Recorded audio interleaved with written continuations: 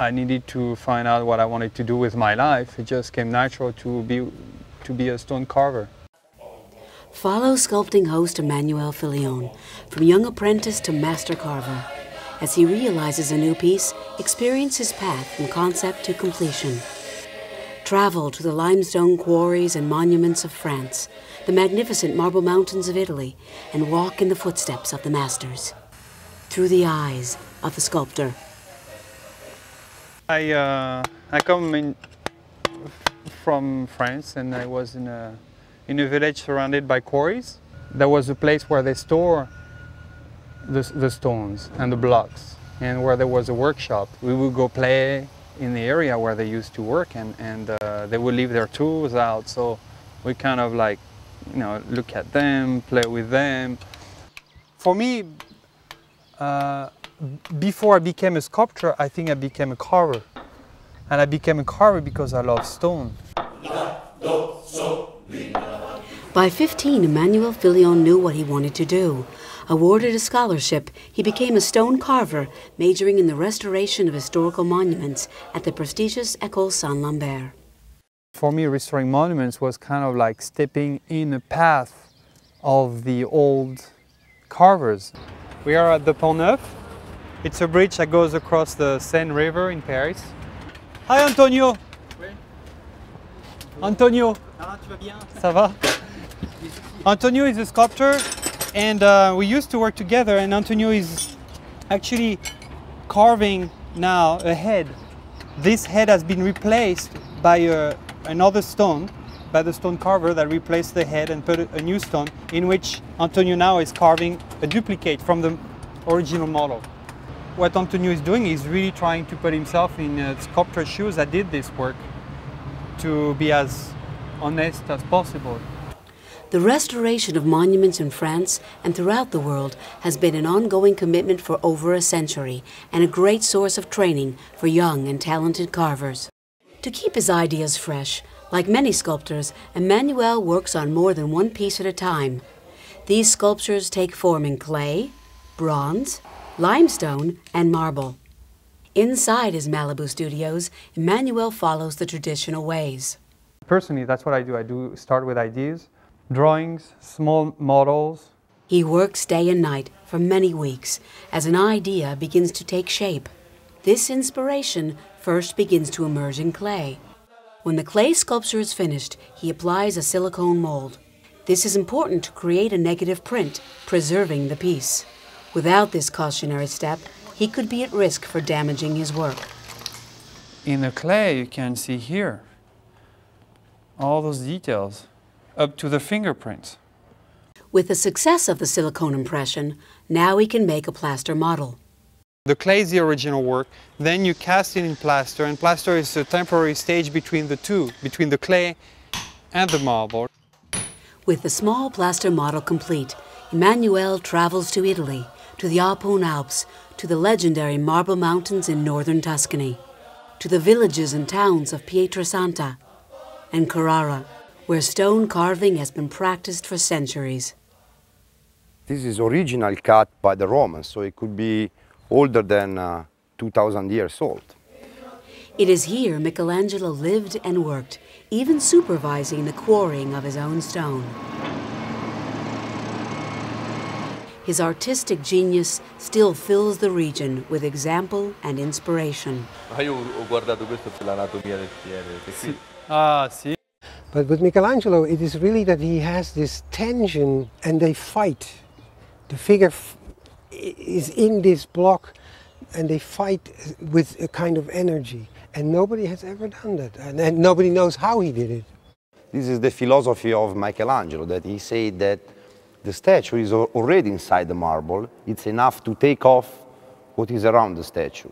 And the statue is done. Emmanuel arrives to meet with his team of highly skilled and specialized artisans who will assist him in transforming the small model into a life-size. We are at Lorenzo dal Torrione, il maestro. This is the person who is enlarging my model that I cast in the US.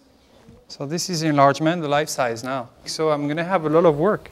When the clay enlargement is finished, the next master artisan will create the life-size plaster mold.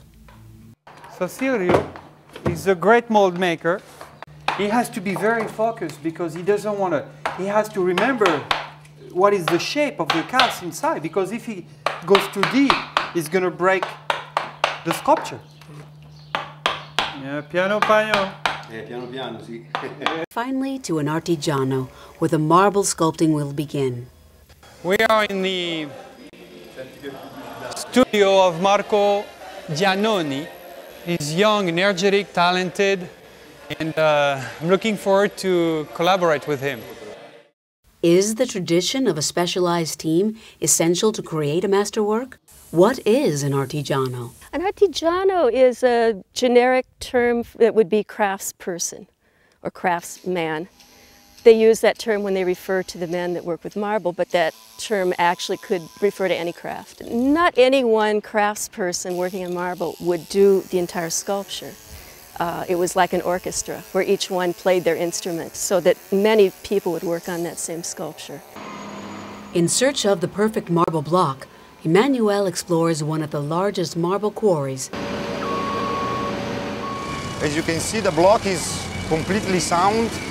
So if we cut that way, it would be easier. If I'm going to break this by an impact, Yeah. it would be easier to break it from here than to try to break it from Obviously, yes. If you want to break the marble like the limestone, if you cut it on the bed, like the the fleury cut or the cross cut, it will be much easier. They enter the tunnels and massive caves. What is the name of the quarry here? The name of this quarry is Marmi Galleria Ravaccione. And this quarry has been opened 45 years ago in the middle of the mountain. So that's what I'm going to do. I'm going to go and I'm going to ask as many people as I can to say, this is the size block I need. Yeah. I need that quality. And then we have to look within the quarries if we can extract something like Obviously, yeah, each quarry has their own type of materials. What makes a good piece of marble? The sound is like glass. You see how deep is the sound. We will see how the stone is extracted and transported.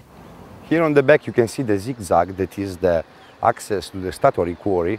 And every morning here sculptors, carvers and customers, they are coming to buy and to select the blocks they need for their job. Experience the history from those still alive, willing to share the past. And then there were the Roman slaves working in the quarry.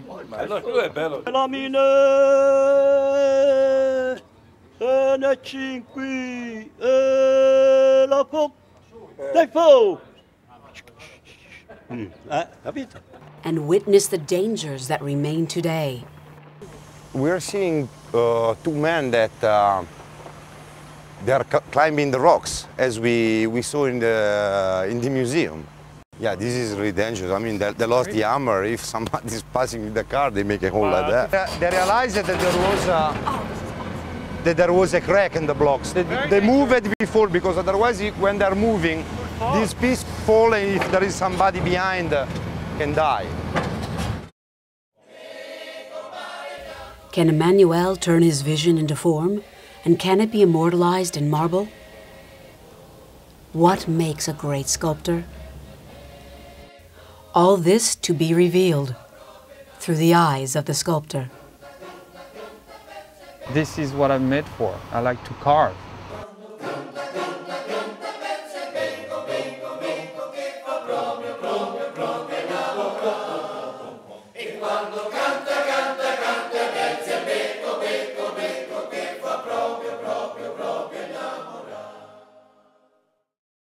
Funding for Through the Eyes of the Sculptor was provided by the Annenberg Foundation.